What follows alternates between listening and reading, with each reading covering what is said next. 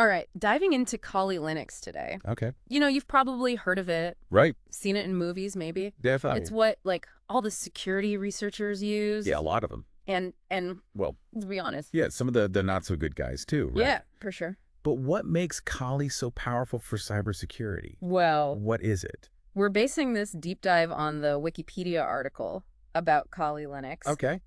And Go on. yeah, so what's really interesting is it's designed for penetration testing, digital forensics. Okay. Built for it from the ground up. Interesting. So to really secure a system, you got to know how to break it, right? Right. That's where our ethical hackers come in. Makes sense. Kali is their toolkit. That's really interesting to me. This whole ethical hacking thing. Yeah. It seems like a kind of a blurry line there. Yeah. Can you explain that? Absolutely. Like there's Who would these- think of it this way? Yeah. Ethical hacker, Mm-hmm. like a security consultant, Okay. but hired to find the weak points, Before someone with bad intentions does. Exactly. Yeah. Before the bad guys. Okay. They use the same tools and tricks. Yeah. But they've got permission. Right. Right. And their goal is to make things more secure. Gotcha. Which is more important than ever these days. Yeah, definitely. Cyber attacks are getting really sophisticated. That's true. Yeah. It's wild out there. So Kali's the toolbox then for these like digital detectives? Exactly, yeah. And Wikipedia says over 600 tools. It's a lot, yeah. Yeah, that's a lot of tools. Yeah. Some of these names like air cracking, Right, yeah. Wireshark, like legendary in the security world, Yeah, right? they're not just names, though. Yeah. These tools have been a big part of finding some really serious vulnerabilities. Like, give me an example. So like air cracking, Okay. it's used to, Mm-hmm. test Wi-Fi networks, Yeah. see how secure they are, Right. and it's been used to expose weaknesses in encryption protocols, Wow. which just shows how important strong network security is. Yeah, that's what's so crazy to me about it. It's Yeah. like, it's not just theory, No, not at all. It's like actually protecting our data, Real world stuff. our privacy, our like whole digital lives, basically. Exactly. And then there's John the Ripper, Right. which just shows how important strong passwords are. Absolutely. Right. It's a password cracker. Yeah. But yeah, that's just, scratching the surface. Yeah. Kali's got tools for everything. Give me some more examples. Network scanning. Mm. You've got exploiting vulnerabilities. Okay. You've even got things like Metasploit. Okay, now we're getting into some serious stuff. Yeah, a little bit more. Let's use that. So Metasploit, it's a framework for making and using exploits. Wow, so it's like next level. Yeah, you can simulate real-world attacks with it. Okay. Find weak points, Mm-hmm. come up with strategies to fix those risks. Before they even happen. Exactly. So it's about being proactive. Exactly, yeah. That's really interesting. That's the whole philosophy behind Kali, Yeah. really giving these security pros the knowledge, the tools, To stay ahead of the game. to stay one step ahead. That's so cool. It's pretty amazing what they can do. So Kali, it came from Backtrack, right? Right, That's what it said in the Wikipedia article. Yeah, it did, yeah.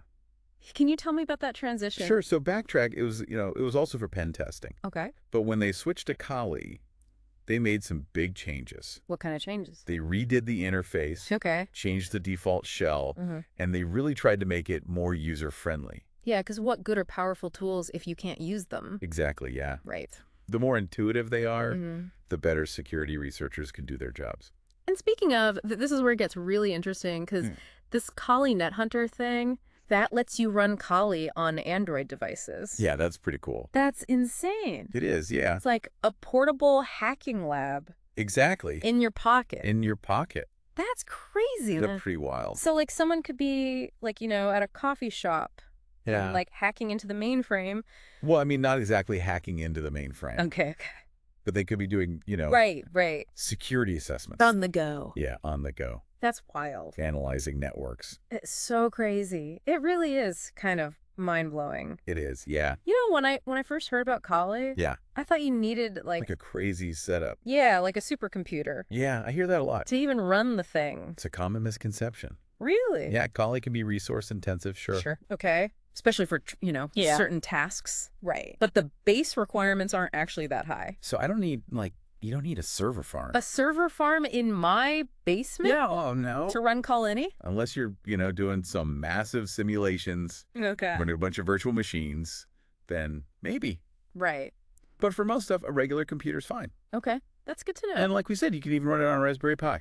Right. That little thing is a powerhouse. It really is. It's amazing. It's pretty cool how accessible this stuff is becoming. Yeah, and that's important, Yeah. especially now with how fast things are changing. In the cybersecurity world. Exactly. What do you mean? The new threats are popping up constantly, Right. and we need people who can, Keep up. keep up, adapt, and respond quickly. Okay, so we need skilled people. Yes, Oh my God, definitely. and they need the right tools. Exactly. Kali's a big one. Yeah. To stay ahead of those threats. It gives them a way to test things, Yeah. learn, Right. develop new strategies. So it's not just about using Kali in the real world then. Right. It's also a huge part of education and research. That makes sense. It's about understanding cybersecurity at a deeper level. Okay, so it's like a training ground for these Right. ethical hackers or anybody who wants Yeah, it's like a sandbox. to learn about this stuff. You can experiment with different techniques, see how exploits actually work, Right. learn how to defend against them So you can break things. in a safe environment. Right. And then you know how to fix them. Exactly. It's like, a doctor Okay. studying a virus in a lab Makes sense. before they have to treat actual patients. I get it. The more you understand these tools and techniques, the better prepared you are for real-life situations. That's a good point. Yeah. It's all about being prepared. So looking ahead then, Yeah. how do you think tools like Kali Mm-hmm. are going to have to adapt to keep up with all these new cyber threats? That's the million-dollar question, right? It is. It's changing so fast. It is. And as technology gets more advanced, Yeah. the bad guys, they up their game too. Right. So it's like an arms race. Kind of. Yeah. We're already seeing more AI-powered attacks. Really? Oh, yeah. Sophisticated malware Wow. that can slip past the usual defenses. And there's a big push to exploit weaknesses in, IoT devices. The Internet of Things. Exactly. Like our smart refrigerators and stuff. Exactly. Our thermostats, everything. Wow. So it's not just computers and phones anymore. Nope. It's everything connected to the internet. The whole world is a target. Pretty much. Yeah. Which makes things a lot more complicated. So where does Kali fit in then? Well, it has to evolve too. Okay. Keep adding new tools and techniques to fight these new threats. What do you think we'll see in the future? I think we'll see more automation, Okay. more machine learning, threat intelligence. Oh, right into Kali. Yeah, it'll have to become even smarter. So it can keep up with the bad guys. Exactly. It's going to be a constant race, for sure. A race against the machine. In a way, yeah. But it's not just about speed. What else then? It's about being agile, being able to adapt, Okay. and really understanding how the threats are changing. So it's like you need the right tools, Yeah.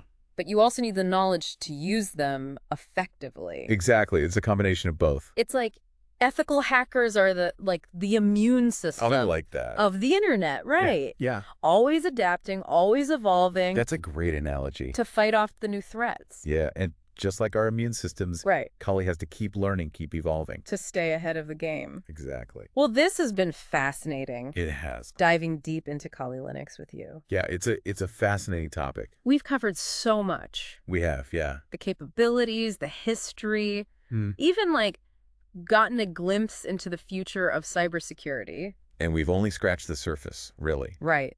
There's so much more to learn. Oh, absolutely. So, The specific tools, yeah. the techniques, Right. and then even bigger picture stuff. Like what?